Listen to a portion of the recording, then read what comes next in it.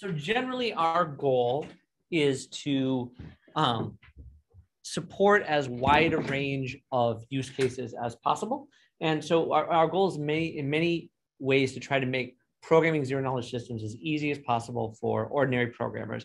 And we also intend to, like we have the SHA-256 accelerator, add accelerators for other common cryptographic operations that would be too slow to run using the risc-v processor directly. Although technically, you could technically run anything on the risc-v processor, obviously, you get huge wins from putting direct support in a circuit for those accelerations.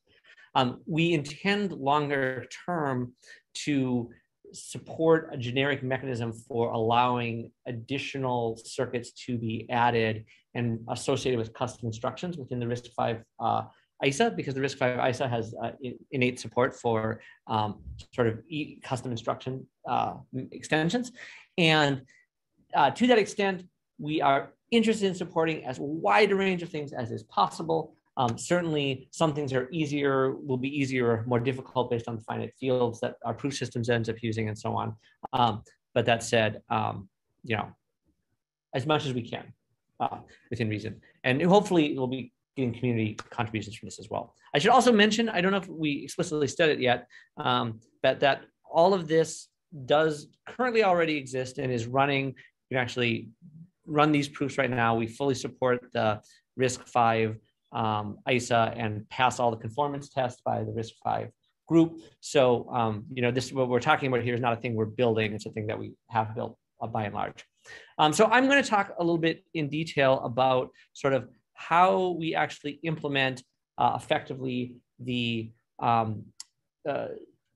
actual risc-v circuit, including particularly how we deal with RAM and how we emulate RAM within the proof system, as well as a little bit about sort of the structure of our proof system. Our arithmetization is more or less similar to AIR, but with some slight differences. So I'm going to cover a little bit of that as well. So I'm going to make the assumption sort of that most everyone is probably familiar at a high level with how STARKs work. So feel free to ask any questions. So the first thing I wanted to talk about is how we represent the program that the user passes us, the ELF, and the loading of that within the proof system, as well as sort of the overall structure from a time perspective to how the processor itself works. So the notion here is that we divide so STARKs are naturally sort of divided into cycles, and there's a repetitive sort of arithmetic circuit that relates each cycle to the previous cycle. Within the execution of a given program in our system, there's sort of this process by which initially there's a special initialization cycle that sort of resets the state. Then there's what we call the program load phase, wherein we're effectively loading the program data for the particular ELF into our emulated memory. And then we sort of do a reset, which jumps the program counter to the beginning of the execution. And then basically the actual processor takes 3 cycles to execute each instruction, which is basically composed of instruction to code, and then a compute/load phase, and then a register update/write to memory phase. What's notable is that effectively, we always have at most 1 memory transaction for each logical cycle, which is important to the way that we actually implement the memory system. It might be helpful to say just at a very high level that your goal is to let someone write a C program. That's right. Compile it down to risc-v. Yes. Yes. And then just run the prover as is. Exactly. Yep. So C to proof. That's right. Exactly. Yep. Yep. Yeah. And so that is. So I think one of the great things about this is that by using this sort of mechanism, we then look like a normal computer to people, and people can reuse existing software. We're reusing a huge amount of the existing tool chain in terms of compilers and language support. And I'll also get into a little bit about the way in which we do the interactions between the system running inside the proof system and the outside world, because that's obviously an important how you talk to the Oracle and so on. I should have mentioned this also, Jeremy. You mentioned that on our website, not in GitHub, there's like a full write-up of how the battleship example works. Yep. Which sort of is like, if you want to go home and read more about this, this will sort of reinforce your reading of that particular explainer. All right, so one of the things that's notable is that, so in your, Stark, there's typically a set of columns which represent sort of, like a hardware register, if you will, over time. At every given cycle, that each of those columns has a value. We actually divide the set of columns that we use into 3 distinct groups of columns, and each group of columns actually is put into a separate Merkle tree.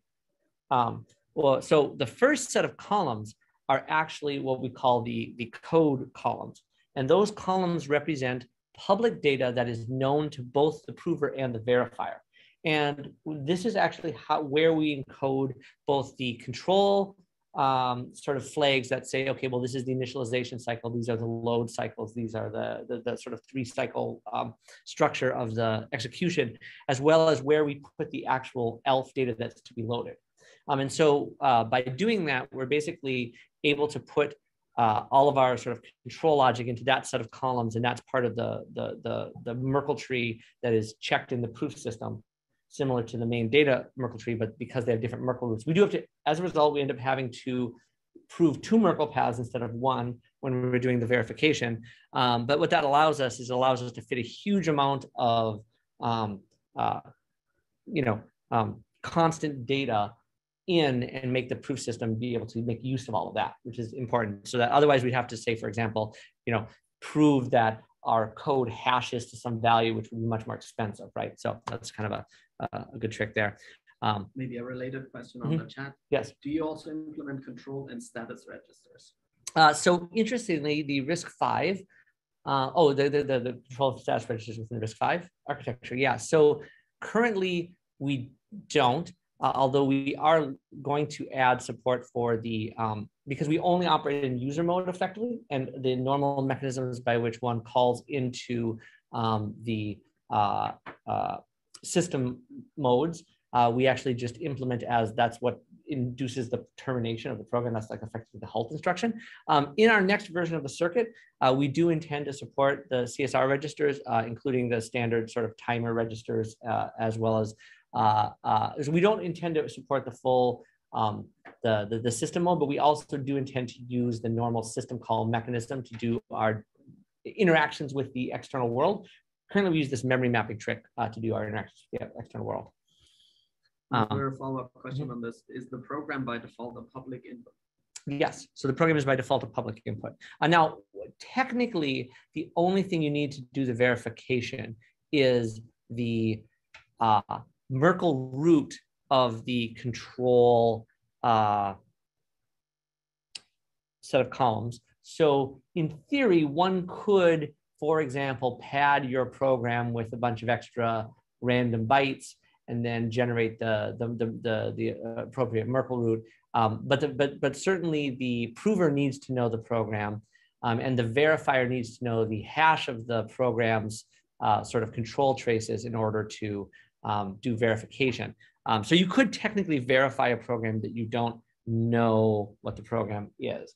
None of our use cases do we make use of that fact. All right, although I will add just briefly that you can imagine use cases where some say governmental or otherwise trusted body audits a bit of code and attests to some bit of code having certain properties and says this code that has this hash has these properties, and then people could run it, prove that the results come from this bit of code. Yeah.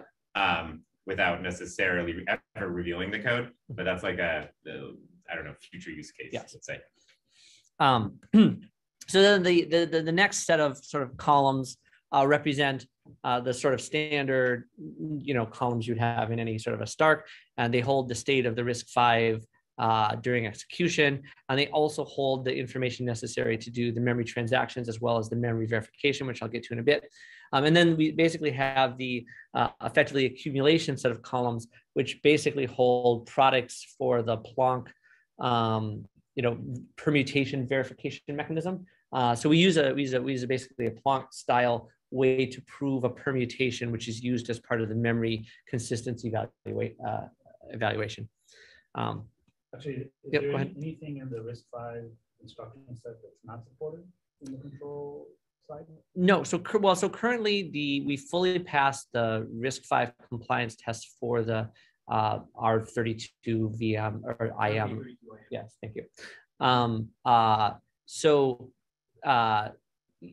I mean, aside from for the user space set of instructions, we fully support them all.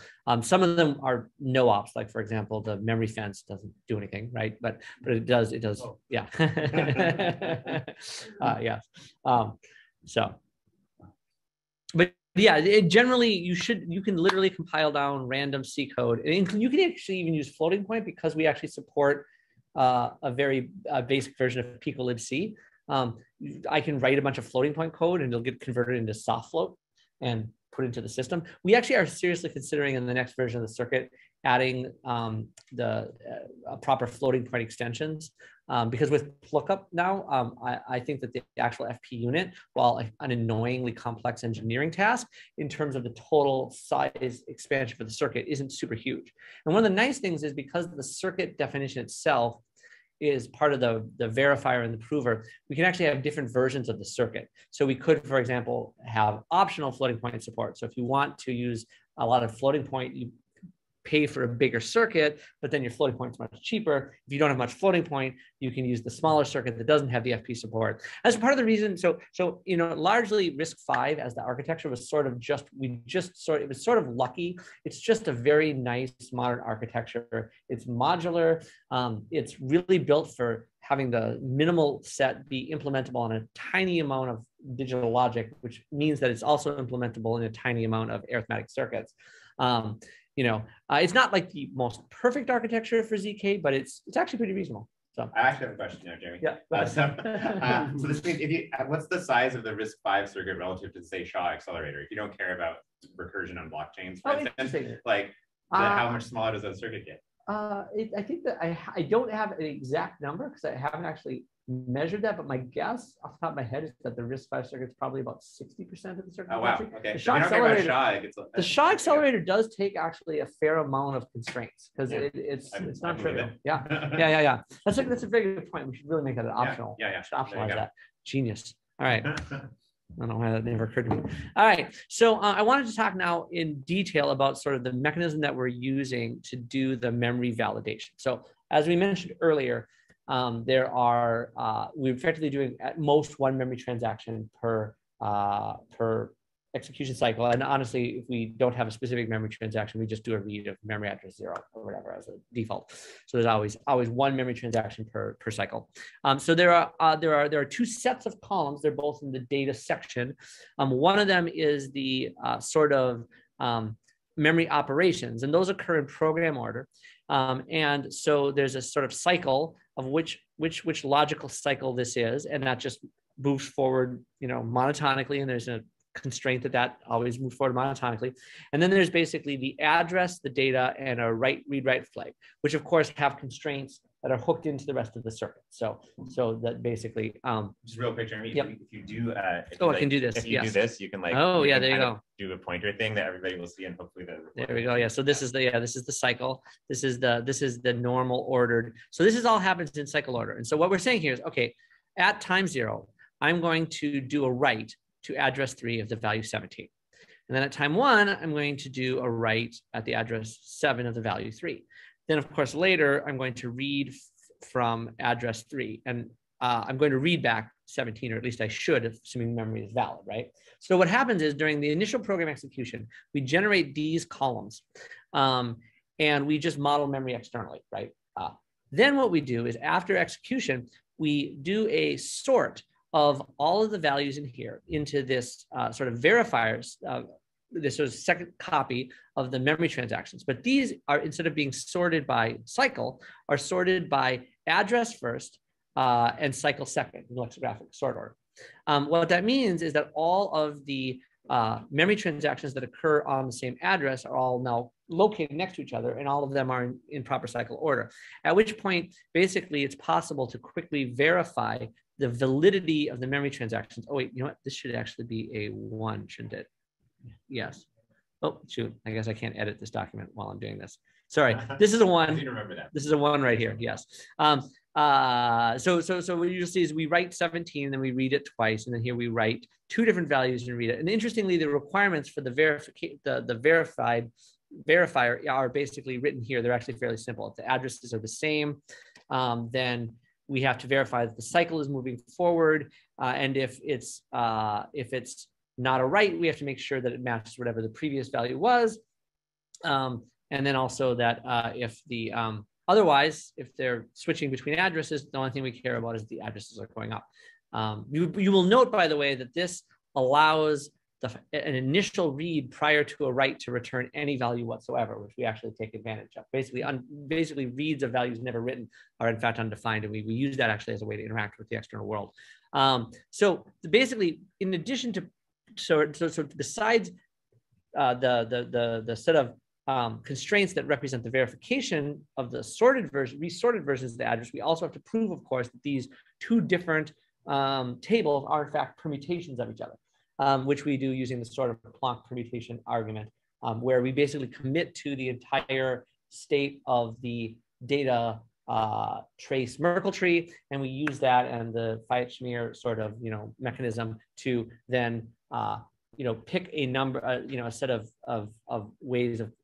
I won't go through the Planck argument in detail. I'm sure people have read the paper, and if not, it's a great paper. At any rate, there is a question. Yep. On the chat. How do you efficiently check the inequality? If we don't efficiently check the inequality, what we do is we subtract, and then we bit decompose so if we want to prove that A is greater than B, or greater than equal, say, we take A, we subtract B, and then we bit decompose it and prove that it is a 20-bit number. And so since our field is like 31 odd bits, if they're the wrong way, then it's not a 20-bit number, and so it fails the constraint check. Now, we're going to replace that with lookup, which will allow us to very rapidly do that with a much smaller number of columns and a much smaller number of constraints. But right now, we actually spend like 20 columns for the bit decomposition of the subtractant. And we actually reuse interestingly, we use the same set of columns for these two different cases because they're never simultaneously true, right? So there is a fair amount of, given that we already are using, Planck for memory verification, you would think that the idea of lookup would have been self-evident to us when we were writing this the first time, but it was not, unfortunately. So we're building a new version of the circuit for that. Cool. All right, next slide here. So I want to talk a little bit about how we do the interaction between the actual ZKVM, which we call the guest, in sort of standard, virtual machine kind of terms, and the sort of prover, which is the host, from a sort of a formal term. So let's say we want to have the guest send something to the host. Well, the guest just writes to an address that is a particular well-known address, and the host is like, oh yeah, I see it right there, right? Because obviously it's just running an emulation. The host can see the whole world, so trivial. On the other hand, if we want to get something from the host to the guest, then the guest reads, there's a region of memory that we set aside for host to guest communications, and we keep the guest keeps track of a pointer, and it keeps bumping that pointer and reading the next address. And as it reads those addresses, since those addresses have never been written to before, they're uninitialized, any value is allowed to be returned. And so right when that address is read, at that moment, the host will decide what it would like the guest to read and places that in there. We use this to basically generate what is effectively a sort of a private two-way stream, which we actually, currently we have sort of our own sort of read and write calls, but we're actually going to move that to actually inside of libc, so that they'll actually be like real things that look like file descriptors that you can read and write to like talk to the host or the guest, and things like that. And then we're going to also implement a number of other sort of systems on top of that. I probably won't go into detail that, but if anyone's interested in how we can build like something that looks like a file system inside of a zero knowledge proof system, we do actually have a plan for that even. So I don't think, do I talk about, I didn't skip the slide. Yeah, this is Booth. So I think that's it. The only other thing I wanted to mention is, it's not explicitly written here, but I think it's one interesting note on the model is that the other sort of interaction between the proof system and the outside world is this thing we call the journal. So basically, there's another region of memory that the guest writes to. And at the termination of the guest from the normal execution, we go into the SHA accelerator circuit where we SHA up that region, and that ends up coming onto the output of the proof. So effectively, basically, if you want to talk privately to the host, you can read and write to these sort of logical streams. And then there's also this other region that you can write things you want to be publicly known. And then those get basically emitted, and those become part of the public record. So when you provide a proof, you're basically showing what is the journal, what did this thing write to the journal, what is the code that this thing is running, and then a bunch of sort of opaque cryptographic goo that basically allows you to verify the correctness of that. So yeah. Cool. Are there more questions right now? Otherwise, Tim is going to talk about formal verification. Actually, so one thing that's not clear to me is, normally when you write for a zero knowledge prover, you don't do computations. You provide witnesses that things were done correctly. So you're writing a verifier. So for example, if your C code, like in your Battleship game, yep. Maybe there's, well, Battleship game is not the greatest example, but imagine you do a sorting algorithm. You would never implement the sorting algorithm inside of the circuit. You would right. just sort outside yes. and provide proof. Yes. So how is that we use what the way we do that is that if you wanted to, for example, we're just talking about trying to get a compiler to fit inside of the zero knowledge system. And like one of the examples that comes up is, well, register allocations are very expensive and complicated, but verifying register allocations is actually a lot cheaper, right? So you can use this sort of non-determinism mechanism in any of these things. And the way that works in terms of how we implement that within the ZKVM is that inside the guest code, inside the ZKVM will write to the host saying, hey, I would like you to solve this problem. And at that point, by the way, the host can just read in any location in memory just to see whatever it needs to see. And then the host will write back the result, which the guest will read. And then the guest will verify whatever it is, right? So what we're still in the process of building a sort of a set of like wrappers. Like, for example, we've been considering in Rust having a macro mechanism where you can say, like, you can basically, decorate that this method is meant to run on the host, and then sort of kind of do all of the back and forth between the host and the guest, so that you can basically say, okay, well, I want this is what I want to run, and this is how I want to verify the thing I ran, right? And so you can basically do these sort of blocks where you're like allow you to do that acceleration kind of technique. I guess you could then like implement parts of like the C++ standard library too. Yes. If you wanted to, and have various sorting algorithms or whatever. Yes, exactly. You can do yes sort, and then you say, okay, here I'm going to call sort. The actual host or the guest is going. Host is going to do the sorting. The guest is then going to place that back into your memory, and then you're going to do a quick walk through it to verify. Although I guess, yes, I'm not relevant to this, but we just use file descriptors eventually, right? You can write all of your list you want sorted into a file, and then you can do that. Yeah, absolutely. Yeah. So there's all kinds of ways to do that. Our fundamental interest is figuring out how to get as many of these metaphors to be as easy for developers to use, right? So and so currently, we don't really do a lot of these, like the Battleship game, for example. We just, like, the way it works is that you read in where the user wants to place their ships. And then we just verify that placement of ships doesn't have any ships overlapping. It has all the ships, none of them go off the edge of the board. And then we basically, and if any of those things are the case, there's sort of an abort.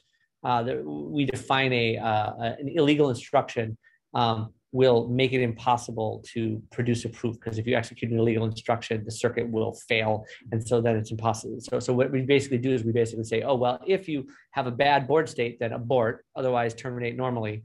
And then basically you have a proof now that the user has committed to where to place their ships. And then we basically, we write to the journal the hash of that ship placement plus a hidden secret, so that you can't do hash inversion on it. And, I guess Bob's your uncle, right? So, yeah. The other question I had, sorry, I'll just so I think I asked you on the way here, like, so why choose the RISC architecture Or for example, risc has all these registers, which you couldn't care less about. You don't need registers here. True. So why not rip that all out and kind of define your own? Yeah. So the question is why pick an existing ISA as opposed to basically building a ZK specific new ISA? And honestly, the answer to that is some back of the envelope shows we probably only are losing like 2 or 3x performance by using something that already exists. And now all of our tool chain is already done.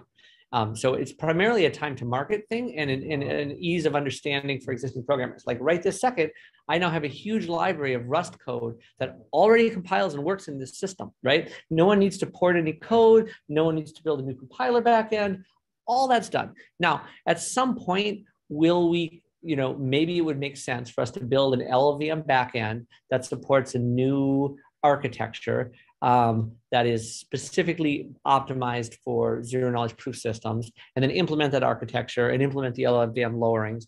But there's a lot more engineering to do for that. And at the end of the day, what's cool is that if we are using something that's a normal architecture like risc-v and people thus program in normal languages like Rust and C++, if we do end up switching to another architecture, it's, most of that code should port across effectively. And to be honest, I do think the total cost of using risc-v is actually not particularly huge, and it's a big accelerant in terms of time to market. Yeah, you can also mention the existing battery of tests. Oh yeah, that's another huge thing, right? And the tool chain and the extension mechanisms and all these things are like well supported throughout the tool chain. So yes. And actually, there's quite large accelerator market. There's a formal description of what it means to be risc-v, so we can actually formally verify that our ISA. Which is a perfect segue to yes. 3 more questions on the chat. Sure. The first one: can you share any tricks you use to implement SHA-256? Oh yes. We need to do a write-up on that. We actually, yes, I've heard this question enough that I do think we should do a write-up. The short version is that if you look at the state of SHA-256, there's sort of a set of registers that there's 8 of them, and most of them are sort of like shifting back every cycle, and then 2 new elements are created. If you unroll that in time so that you place effectively 2 elements, you make 2 new elements every time, and then you read back some number of cycles. So the one thing about Starks is they have this repetitive structure, but most of the time people only go back 1 cycle in Starks. But you can go back as many cycles as you want. And so if you unroll the SHA-256 in time, you actually only need to produce regenerate 2 new registers. So it doesn't take very many columns. And then we basically bit decompose them. So we basically take 96 columns, which gives us the 2 new registers, A and D, plus also there's this W register, which is related to itself. It's the and so basically you take those 96 bits, and then we can fit everything into rank 3 constraints. And you take 60 cycles or something, or 68 cycles to do a full SHA. One round, or not one round, one compression, one full compression. The second question on the chat is, how do you compare to TinyRAM? Largely the idea of use of von Neumann architecture using sort of zero knowledge proof systems that TinyRAM does is very similar. The primary differences are that we are implementing an existing ISA as opposed to some new ISA, and then also the way in which the permutation validation was done on that was a Benes network or Benes network. How do you say that? Benes, yeah. Whereas in this case we're using the Planck. So there's the Planck mechanism for verifying the permutation is massively more efficient in terms of prover time as well as verification complexity. So, but at the heart, the conceptual notion of verifying RAM via permutation is similar.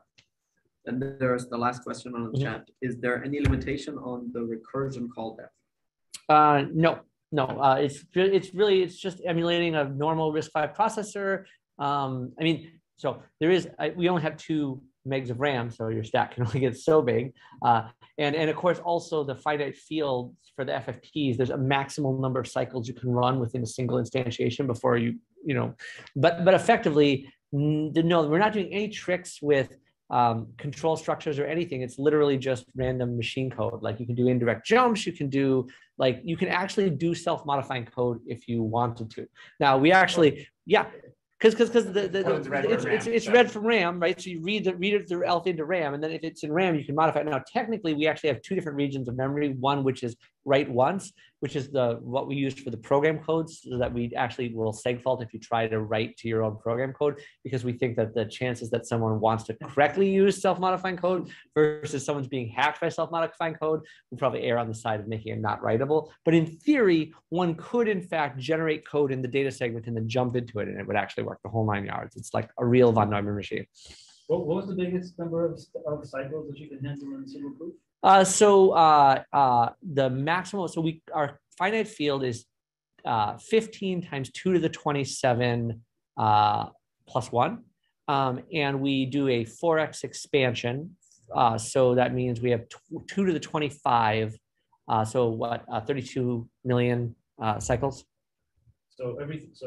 And there's three cycles per instruction. So about 10 million instructions is the maximum you can do in our current proof system. Now we're thinking, I think the next version of the circuit, we're going to switch to using the so-called Goldilocks field, although that was also used for a previous field. But in this case, that represents the field 2 to the 64 minus 2 to the 32 plus 1, at which point we could do larger proofs because, yeah.